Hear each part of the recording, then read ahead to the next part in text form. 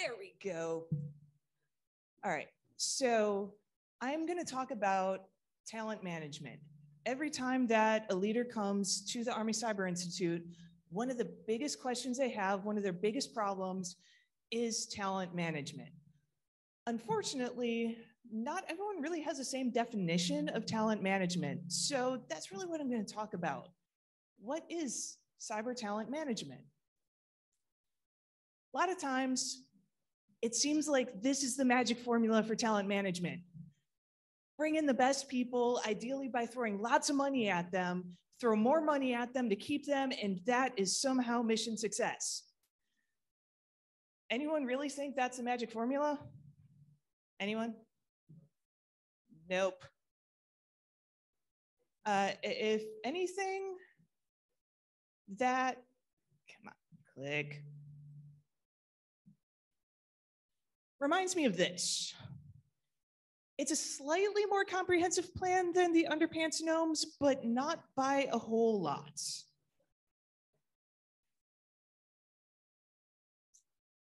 So what does talent management actually look like? Keep in mind, this is just my interpretation, and try to just let it wash over you, okay? I don't expect you to be able to read this, but the point is, there's a lot.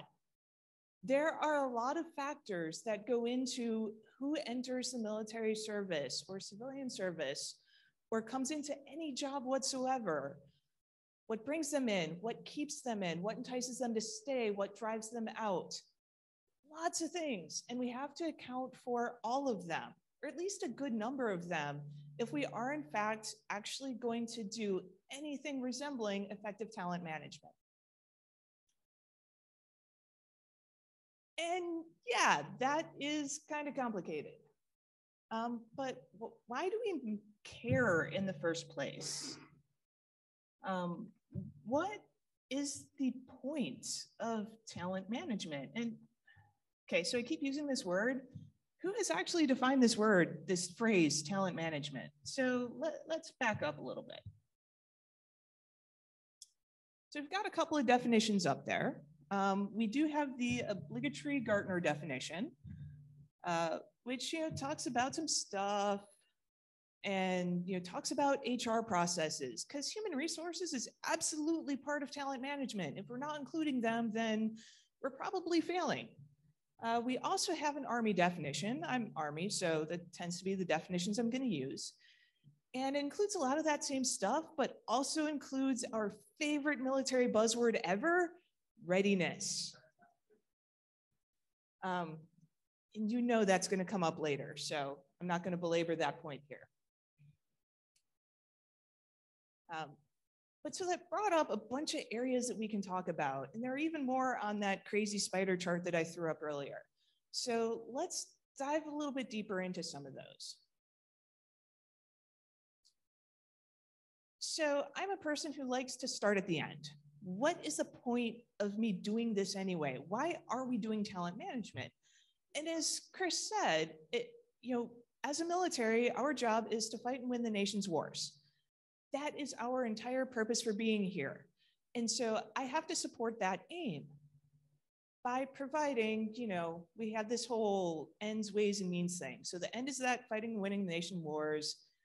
We have ways, the stuff that we do to do it, and then means resources, which people are a resource. So it's essentially resource management is what we're talking about here. Okay, good job, Sergeant Major. You regurgitated doctrine. What actually is the problem here? Well, there's two problems when it comes to mission accomplishment. And the first and the really sticky one, and another one that Chris mentioned earlier, is that a lot of our senior leaders don't even know what the heck we do in the first place. And that's a problem. And so they can't even begin to understand how to use us, how to manage us. So as an example, particularly familiar for my Army brethren, but hopefully the concept translates fairly well. If you're doing a large-scale training exercise at the National Training Center, and your supply chain just falls to pieces, gets wrecked, collapses, you suddenly have no water, you're having no fuel, you're having a bad day. The people running the exercise have the ability to, okay, pause, reset, gonna get you back on target so you can get back to the job of blowing stuff up, because that's what we really all joined the military to do, right? Which is great for exercising the blowing stuff up thing. But if we're really honest, blowing stuff up is what the military is good at. We probably don't need as much exercise on that as we do in not letting our supply chain collapse in the first place.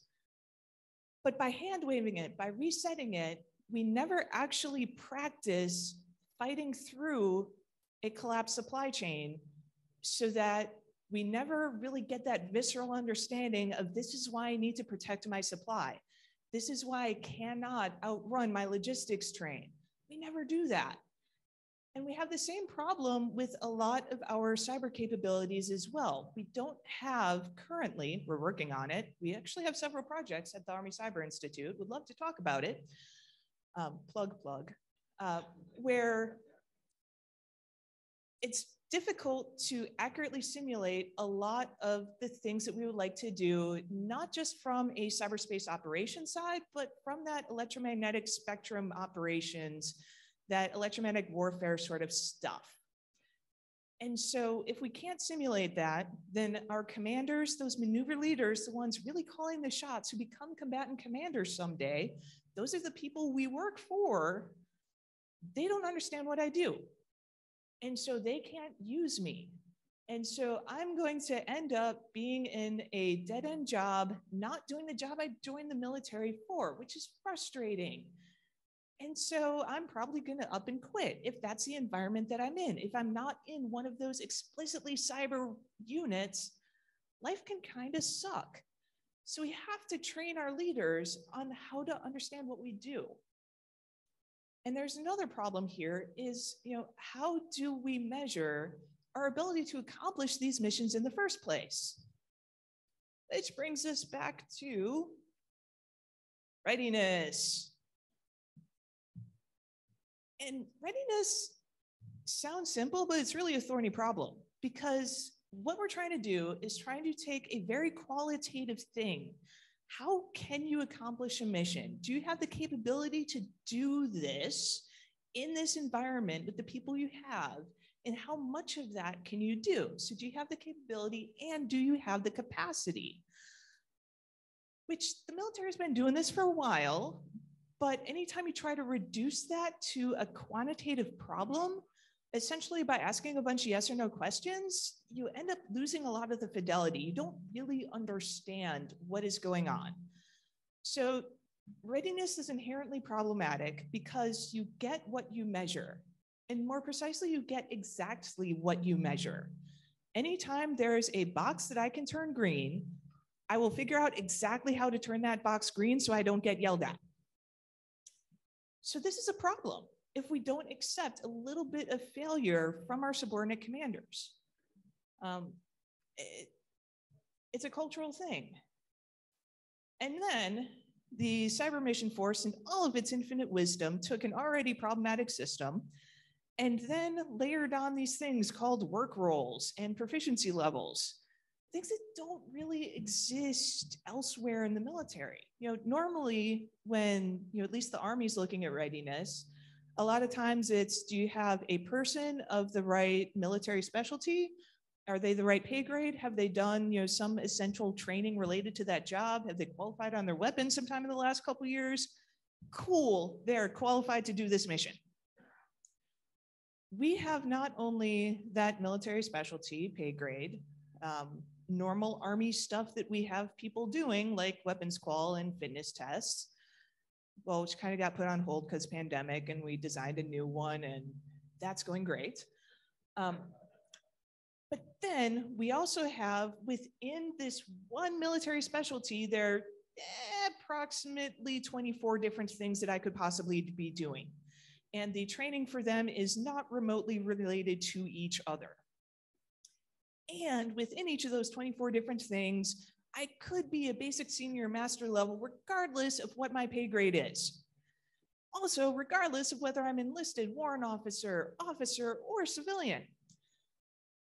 So we just made an already weird system even harder. Good job, us. And then, on top of that, in theory, each team is supposed to be able to do the same things, which is great, except each command uses their teams a little bit differently, so they get better at different missions. But they still have to maintain a baseline of proficiency in what they're supposed to be able to do. So how do you do that? Largely with some formal learning. And this is how we get people up to speed in the first place. And so where do the standards come from? Well, CyberCom came up with a lot of different standards for individual training, JCT and CS, team training, TNEO worksheets, and the TNR manual. And yes, it's alphabet soup, don't worry about it. So we have a ton of standards, but they don't entirely nest under each other very well. That's something they're working on, but that makes things a lot harder. And then we also have to worry about, to what level do we get people proficient in this? There's three major categories of stuff that we tend to call training, but words matter. Words are important. And so it's really important that we use them correctly. So first up, we have awareness. It's essentially enough knowledge about a subject in order to change your behavior relating to that subject. And so that is what I need my maneuver commanders to have. They need awareness of what I do, how to use me in order to support their operations. They need to be aware of the consequences of their actions if they ignore me and the capabilities that I bring to the fight, because whether they admit it or not, they are conducting warfare in an environment that includes cyberspace concerns. And so if they ignore me, that means they automatically lose part of that fight. So we have to work on the awareness piece. There's also training. There's, again, Chris has set up a lot of points for me to tee off of. There are tools that, roughly speaking, any monkey can run. Click button, run scan. Cool, I can train you to do that. A couple of problems with training are that it is very fragile. At any update of that capability, I need to retrain my entire workforce. That is suboptimal. And the other thing is that if I'm dealing with technological stuff and I am training a person to do a series of mechanical tasks, well, I can replace that person with a very small shell script. But in order to do that, I have to have not just the training to do that job, but the education on how to run a shell script. So education is really that third piece, and where I would love if a lot of our learning, the executive agents for advanced cyber training thing that General Kraft was talking about earlier, if that was really truly education, because that's what teaches you what's going on under the hood. It's much less fragile. Every time there's a change, you can adapt. And when it breaks, you can also fix it, and it's awesome. But it means you spend a lot of time up front. And depending on who you ask, that time is extremely valuable, whereas training is really quick. So it takes far less time. An illustrative example, I was doing a training with industry assignment, and I was able to work in a SOC for a company that you have most definitely heard of. And one of the things that they told me as I was starting my little internship there was, we don't have different tiers of SOCs.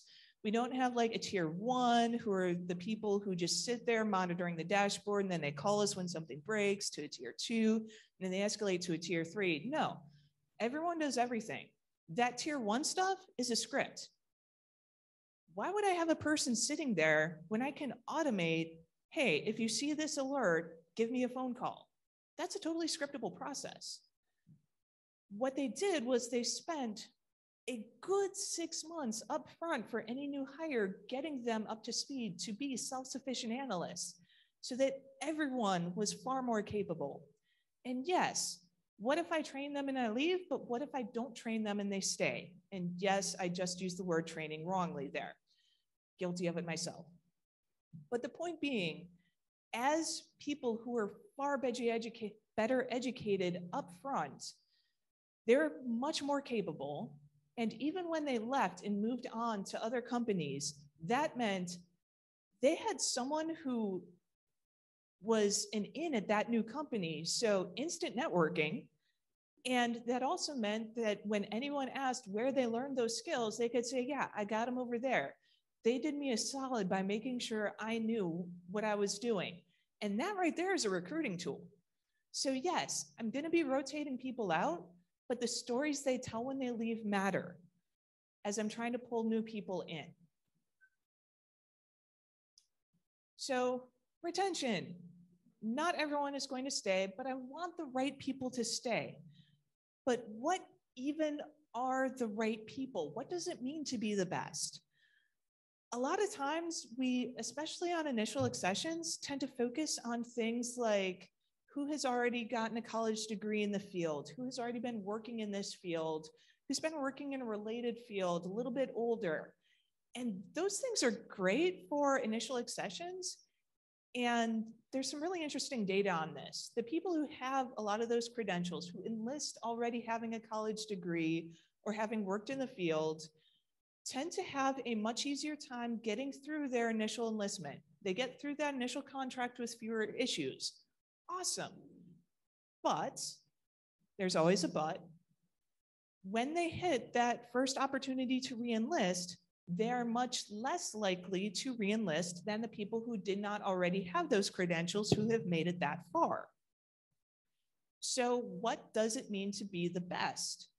Does it mean that you started here and I started down here and we eventually both get to here? So is it about your ability to learn, your growth potential, your propensity to continue serving?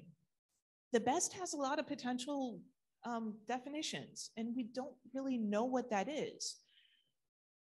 And on top of that, we have also, in the past couple of years, made some changes to how military retirements work, which also means that calculus for should I stay or should I go has changed a heck of a lot.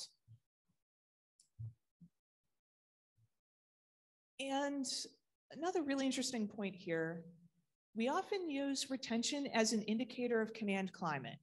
Again, it's really hard to quantify stuff that is fuzzy, like how much do people like their jobs? But one of the ways that we used to do that is how many people choose to stay in that job when they have the opportunity to leave. Interesting thing about this is that because of how we have set up the cyber mission force, I have my AdCon channels who's responsible for man training and equipping my units. And then I have the OpCon channels, the people who actually use it. And yes, this is not a new concept, but that OpCon digs down a lot lower in the cyber forces than it does in a maneuver force. Out in maneuver land in the Army, a brigade combat team, a unit commanded by an 06, is probably going to be the smallest slice of organization that you're going to get. That means you have a brigade commander, a battalion commander, a company commander that are between me and that OpCon channel. Like they're all the same. Like they both have OpCon and AdCon. Whereas in the cyber mission force, I have a team, depending on service and type of team, might be 03, 04, 05. And that is the lowest level that has both OpCon and AdCon. A company commander does not have OpCon of their own troops. This is a little weird. And that means that OpCon, that unit that the team works for, whether it's JFHQC, CNMF, some other organization, have a lot of influence over that team's command climate. And so it's really easy to look at, oh, this team belongs to this company, battalion, brigade. If there's poor retention, it's their fault. And it might be, they might not be doing a great job, but don't discount that OpCon channel. The people that they work for on a day-to-day basis have just as much impact over the desire of those people to stay in the military as the ones who are responsible for their care and feeding. So motivation, again, both the OpCon and AdCon matter. And I can see who finally read the poster.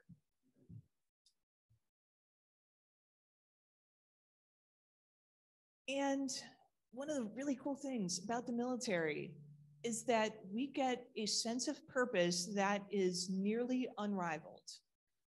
We are able to do things that no one else can legally do. And that's a huge selling point. And once again, there's a but. It comes with a lot of bureaucracy. There's not just the general things that come along with being in the military, like actually having to keep up on weapons qualification and fitness tests and all those stuff. But there's also things like barracks and dealing with DPW, and military facilities cannot always be some of the best workplaces. And things like having to move constantly. Like, I am super excited that I am not going to move this summer because I moved the last 3 summers. Like, this gets old. And like, have you tried finding a place to live lately? Even if you're renting, it's vicious out there. And so those are a lot of stressors that not everyone else has.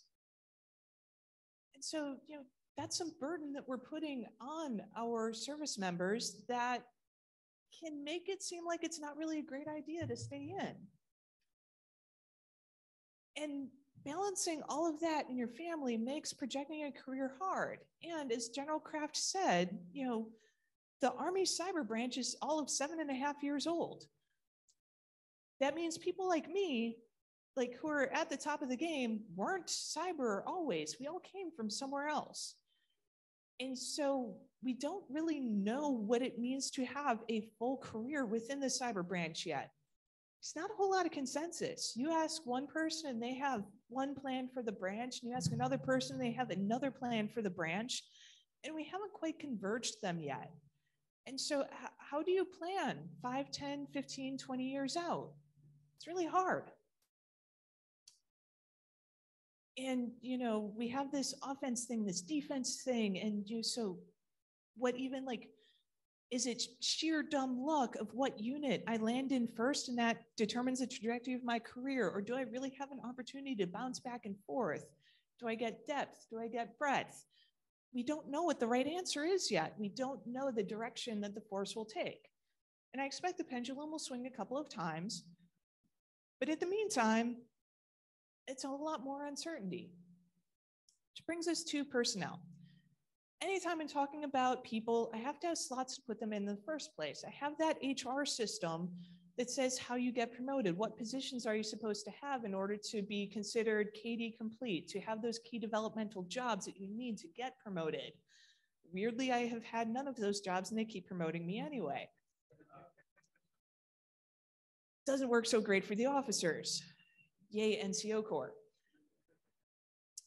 And again, it's an immature branch. And it can be cool getting in on the ground floor. I magically became a 17 series Army Cyber as soon as that was a possibility. So I got to be on the ground floor and build everything. That meant I had to build everything. And that's a lot. That's not quite what I was hoping for. And so if the one Space Force person that supposedly registered has shown up, this is a cautionary tale. If you don't have a plan for what these people are going to do to be effective and do meaningful work from day one, it's going to be frustrating. And they're going to tell their buddies how frustrating it was. And they're going to be like, yeah, maybe I'm not going to do that. Let me talk to you in 5 years. So what do we do? At the small unit, leadership matters. Everyone who interacts with everyone is a small unit leader as far as I'm concerned. You have the ability to influence the perceptions of the people around you. Take that responsibility seriously. You have a very direct impact over the quality of life of everyone on your teams. For those larger leaders, look at the systemic issues. Look at where there's an entire team who magically has pay issues. Look at, are there consistent issues with work orders and leaky ceilings in the barracks and things like that? What is making life difficult for your people as a whole, and go after those issues? And sometimes you have to raise it up to a higher level. You need those senior most leaders who can cut through that red tape, who have the magic budgetary power to actually say, no, this is what's important, and make it happen. And stand on the desks of the people at DPW and say, I am not leaving your office until someone's at my soldiers' barracks and they're not living in moldy conditions anymore. It takes a senior leader sometimes to do that. So to wrap up, yes, it's complicated. There's a lot here, and I complained about a whole bunch of stuff. And I came up with very few answers, and I'm sorry for that.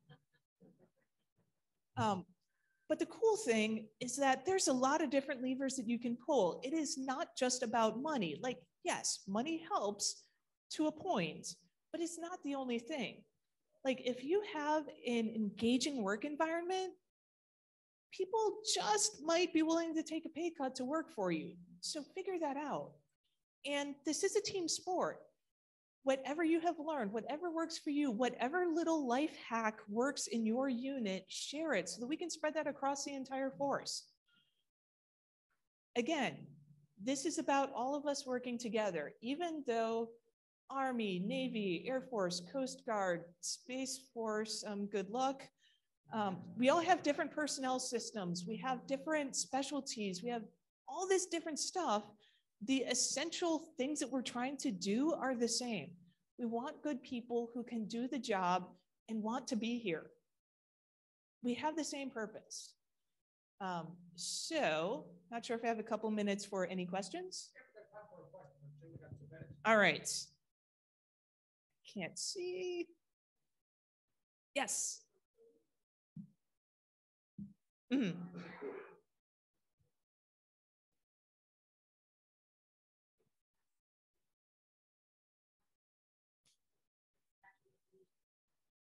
Mm.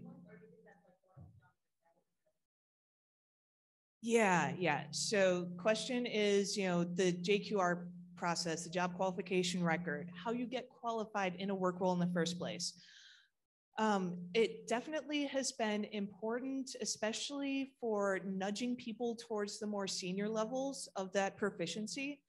And one thing that the Army has done is tying a lot of that to special pays as well. Okay, yes, it's not just about money, but people will do some things for money. And if you tie things like mentorship to the JQR process, to special pays, suddenly people become a lot more interested in developing their teams and providing that mentorship when that's a requirement of them. Craziness. And yes, it can very much become a how do I write the JQR so that it becomes easy to achieve exercise.